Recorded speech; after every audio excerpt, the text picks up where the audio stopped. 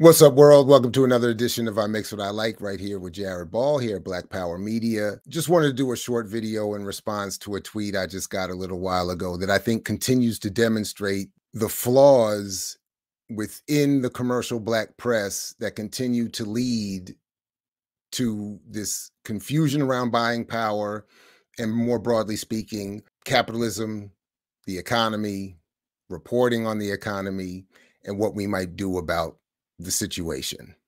So it starts with this tweet that I got here a little while ago from Lauren Burke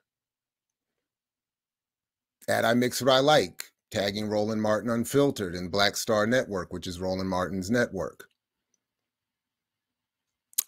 where Lauren says Black Star Network is turning a profit. So in other words, at I Mix What I Like, Black Star Network is turning a profit, so he's making a profit in Black targeted news.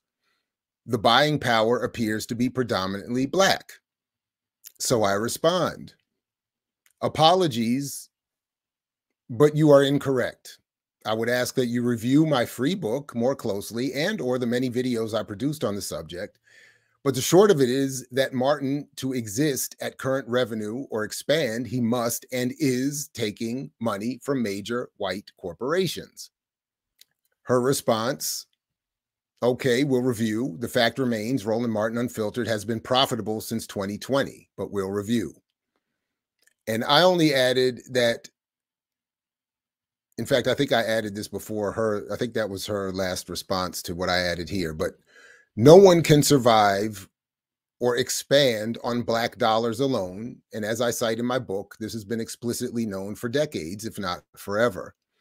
The book can be downloaded at imixwhatilike.org. But then, just out of curiosity, because I'm not familiar with Lauren Burke, I just went here to her Twitter, page.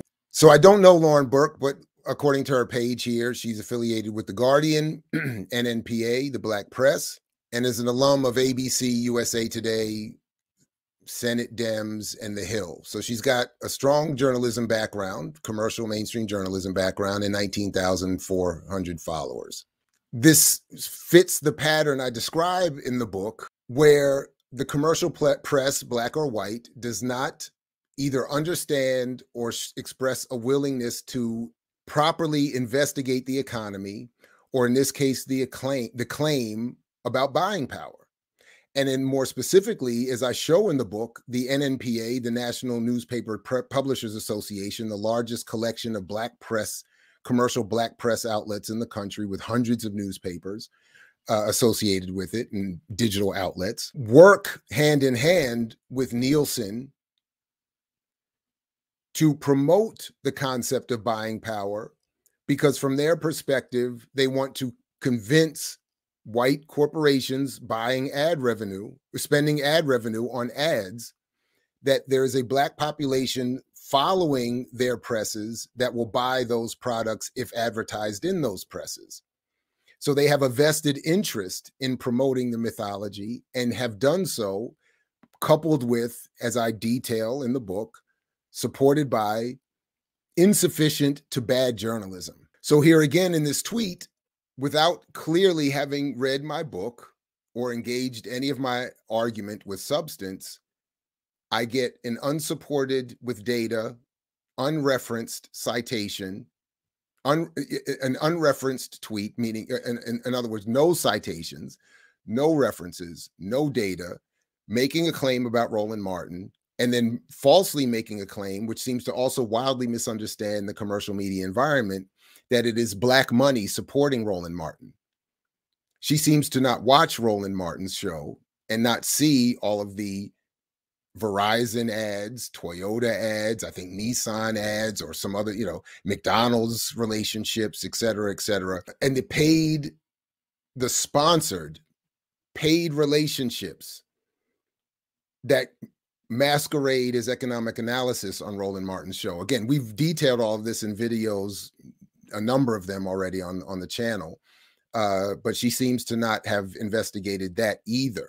So again, with all my point is, with all those journalism credentials, this is the kind of journalistic approach that plays out when it comes to this topic, and I think associated topics of Black capitalism, capitalism writ large, and so on. So again, as I've invited her and anyone else, the book is free.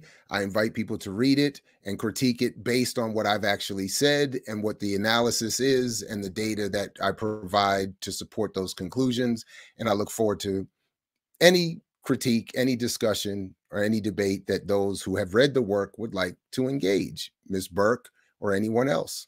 Anyway, just a quick video in response to that tweet to demonstrate yet again how the myth of Black buying power works in real time.